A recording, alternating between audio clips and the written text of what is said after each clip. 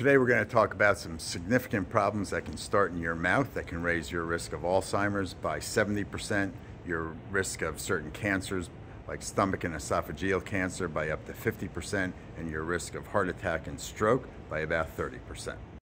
Hi, I'm Keith. I'm a 7-year cancer survivor, and I've studied over 4,000 clinical papers on the root cause of all chronic disease.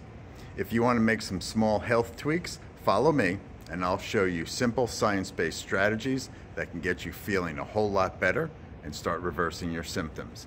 If you have some major changes to make, DM me or get on my calendar and we'll talk one-on-one. Ready? Let's dive in.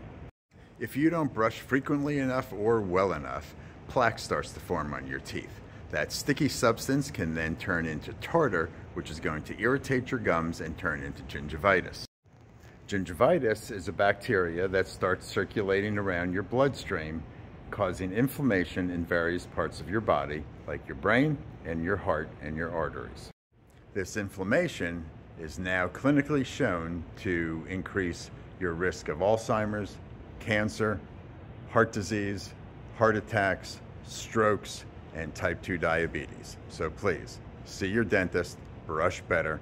If you love these videos, please like and share, and we'll see you again soon.